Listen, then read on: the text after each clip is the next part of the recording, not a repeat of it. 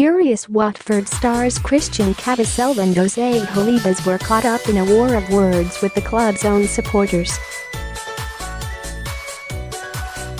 Belgian defender Kabasele was jeered by travelling fans after missing a stoppage time opportunity to equalise in the 1-0 loss at Southampton. And he reacted angrily to the abuse from one supporter when the players went over to the away end at the final whistle. Skipper Ben Watson rushed across to pull Kabasele away from the confrontation and then had to intervene again when Greek international Holebas joined in the row.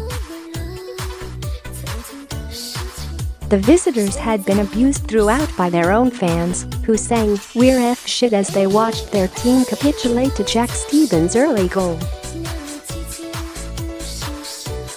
New Watford boss Joby Gracia tried to play down the incident and claimed, "I didn't see anything. When the match finished, I went to the fans to say thanks, and then I went back to the dressing room. I don't understand what the supporters were singing. I am only worried about getting better results, and then everyone will be more happy."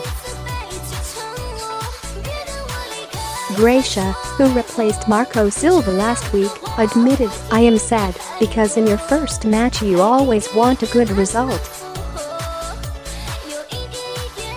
It was a tough match, but I have seen a reaction from my players. They showed me they want to get the ball and fight hard until the end."